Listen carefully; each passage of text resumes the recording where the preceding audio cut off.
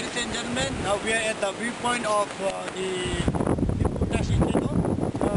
If you look down, bigger structure building, that is Tashi Chezong.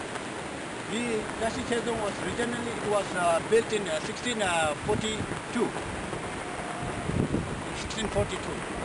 Like in olden days, all the dongs they used as a defense. Today it called the half part is monastery school. Approximately 300 monks inside this monastery, and half part is minister office and throne office. Even our present king's office is at the corner with a yellow roof. That's our present king's office. And if you look other side of this dome, that is the opposite one is parliamentary building. This parliamentary building was built in 1952. So